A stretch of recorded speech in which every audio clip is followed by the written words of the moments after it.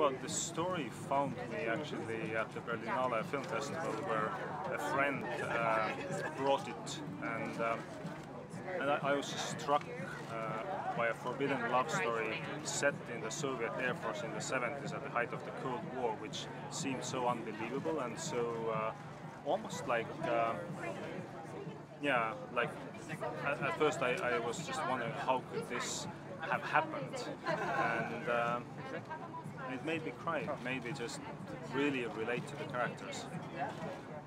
What was the draw for you as an actor? It's a beautiful story. What were some of the things that drew you to want to be involved in it?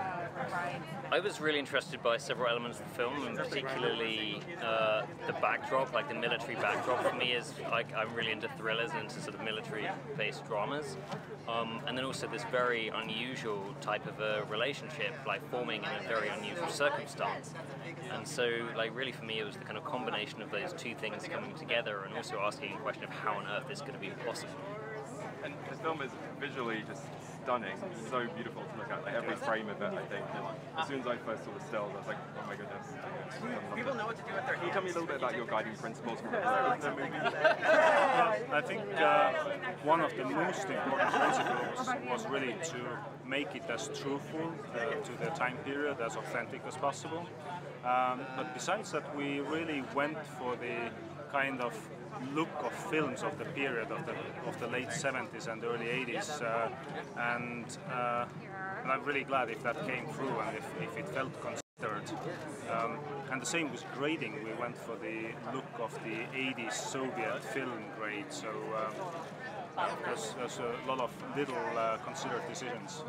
And tell me a little bit more about your experience of making the film, and particularly portraying the beautiful romance that we see. Post-COVID, this is a well, I mean, for me, as the co-writer and as one of the producers as well, it's been a kind of all-encompassing experience of not really being let off the hook at any point for many years actually that we've been making the film.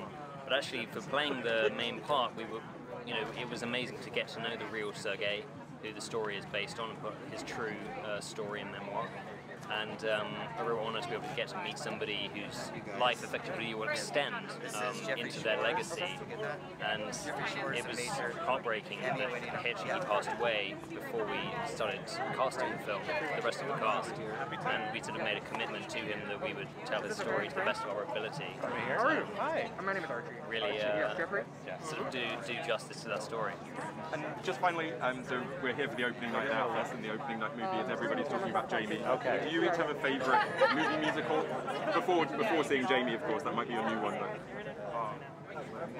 I'm a huge fan of Chicago. It's a little strange. Which is such a phenomenal production. I think really like. Well, you know, I wasn't really here last year, the year before. The marrying of like the stage and the film element in that musical, I think is really outstanding, and I think that Bill Condon did a really good job with the adaptation. I think emotionally, my first choice would be also Chicago. Visually, La La Land, I really loved the kind of thought-through camera transitions and visual style. Sure.